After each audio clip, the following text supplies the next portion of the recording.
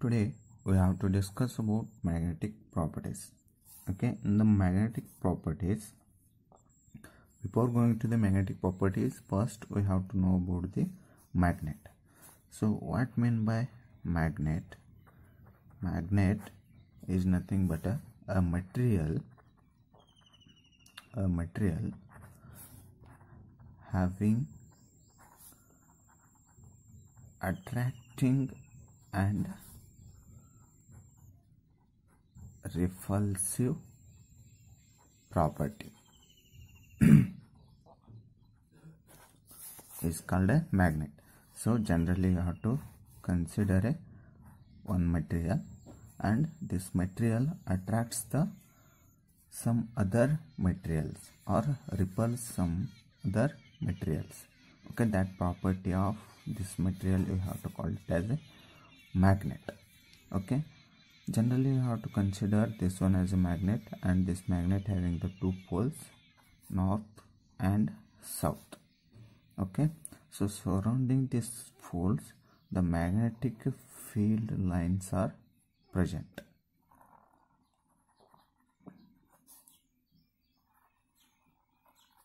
These are the magnetic field lines. Based on this magnetic field lines, okay, we have to study about this some parameters of these magnets. Okay, that parameters are nothing but magnetization, magnetic flux, magnetic induction, magnetic intensity.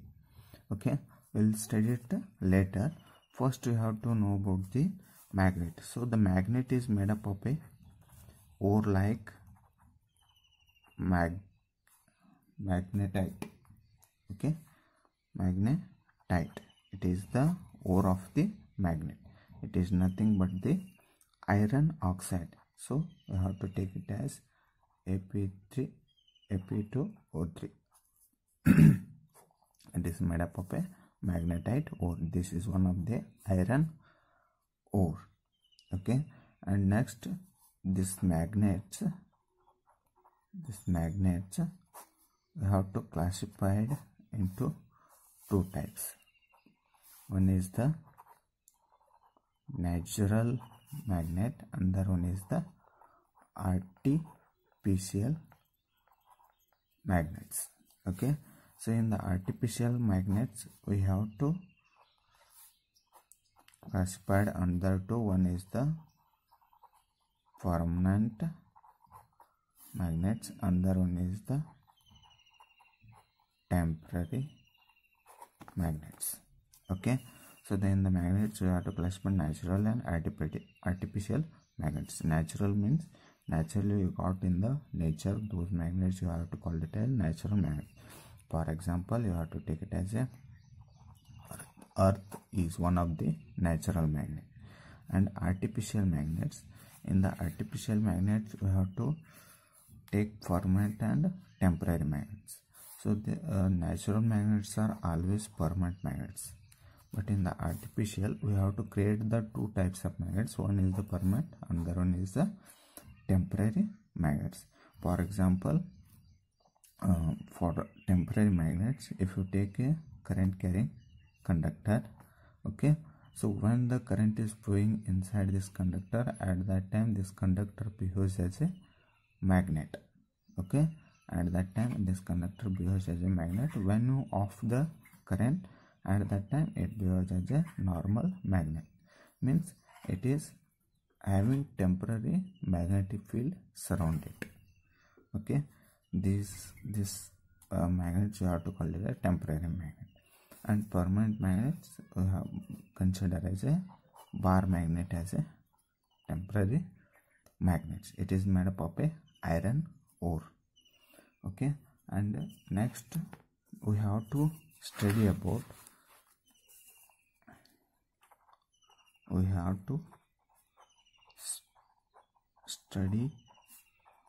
some parameters. I have to study about some parameters of magnet.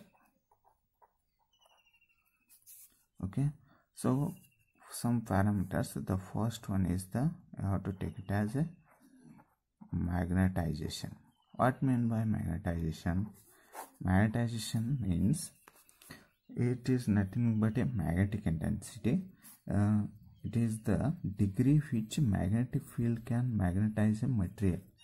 Means if you take one material, you take this material in a magnetic field. You take this material in a magnetic field. Here on magnetic field is there. You have to take this material in this magnetic field. At that time this material changes as a magnet. This material changes as a magnet. So the degree of change in the magnet means this magnet can change into the magnet. Okay, this material can change into the magnet when you take into the magnetic field. So how much it will be changes, that thing you have to call it as a magnetization. Okay, and also we have to define the magnetization. The net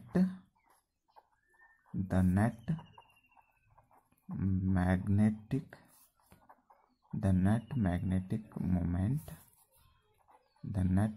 moment for unit value. The net magnetic moment per unit volume is called as a magnetization. So net magnetic moment you have to take it as m. So net magnetic moment, magnetization is m. Magnetization is denoted as m. So m equal to m net divided by magnetic moment per unit value. So m net divided by phi. So SI unit of magnetization you have to take it as ampere per meter. This is the SI unit of magnetization. So we got the idea of the magnetization, and the next we have to take the next concept is magnetic flux. Magnetic flux. So magnetic flux is denoted as a psi, and the number of magnetic field lines. Magnetic flux means the number of magnetic field lines passing through a given surface, passing through a given closed surface. You have to consider this one as the given closed surface. In this surface, the number of magnetic field lines are phases. Okay, so this one we have to call it as a magnetic flux. Magnetic flux means the number of magnetic field lines passing through a closed surface.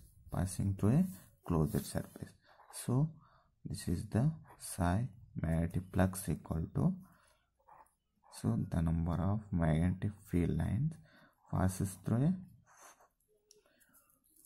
a closed surface. You have to take it as, so B is the constant, and in double integration of ds you have to take it as a area. Means the small area, adding the small area you get the total area. So this is our magnetic flux expression. So SI unit is Weber. I have to take it as a SI unit is a Weber. And next is the magnetic induction. Magnetic induction, or you have to take it as magnetic flux density. Magnetic flux density. Okay, so the magnetic induction or magnetic flux density is nothing but if you consider the magnetic field at any point. So here you have to consider one material. In that material you have to take it as a one point B. Okay, so the number of field lines per unit area, means the number of field lines on this area.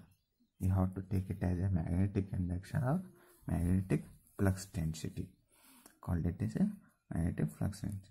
So magnetic induction or magnetic flux density is nothing but the number of field lines passing through a per unit area at that point at a point B. Okay, is called as magnetic induction or magnetic flux density. Here this one is the clear. Okay, and the next one is the magnetic intensity. Okay, so magnetic intensity is nothing but it is defined as a ratio of the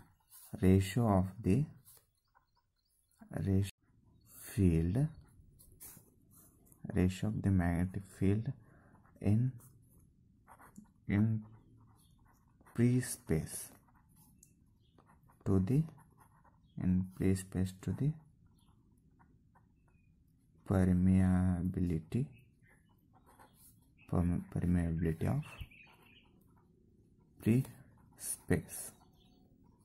Okay, so H is denoted as a magnetic intensity. So magnetic intensity is denoted as it is the ratio of the magnetic field in free space.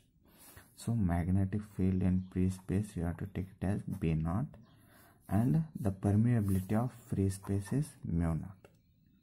Okay, and SI in it is ampere for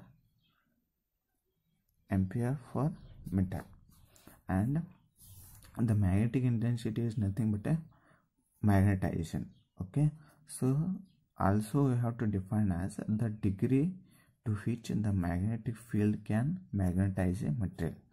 Okay, so the degree to which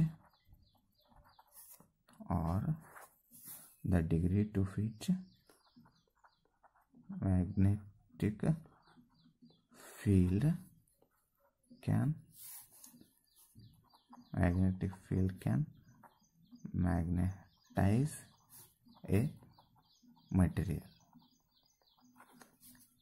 means if you take a material towards the magnet, at that time this material changes to the you take this material towards the magnet,